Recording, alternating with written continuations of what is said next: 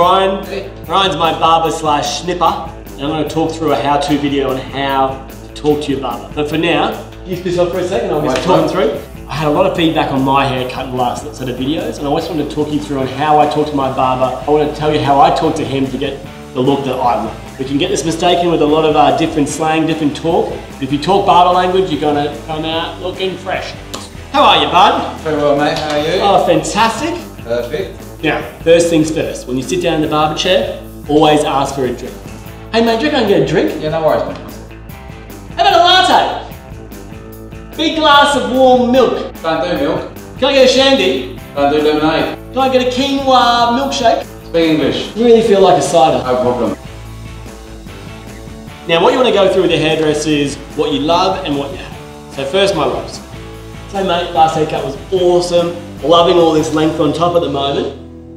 Awesome. Sitting really well, easy to style. You also want to go through the things you hate. So at the moment I'm finding my sides are going down a little bit too heavy, a little bit to the back a bit heavy too. So I really want to take that down today, a little bit shorter. Cool? Yeah, no worries. Now, what we're going to do is break our haircut into 3 sections. We're going to go through our sides, our back, and our top. So first, our sides.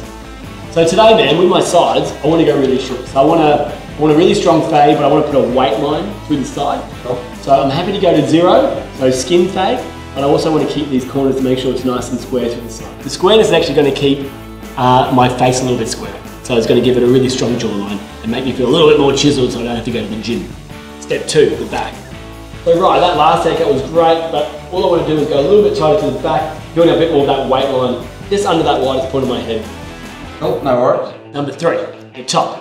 So right, that top, awesome. I'm kind of growing it out at the moment. I'm finding it's got really good weight. Yep. Weight is how heavy your hair is. It's feeling really good, nice and thick. I quite like that. The length is also really good.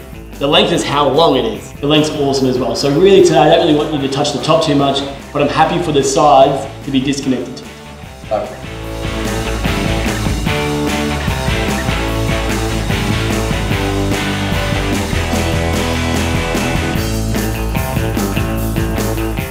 So what have you done? So what I did, I created the heavy weight line, which you can see on this side, squaring it off through the top and leaving it long just like you said on top.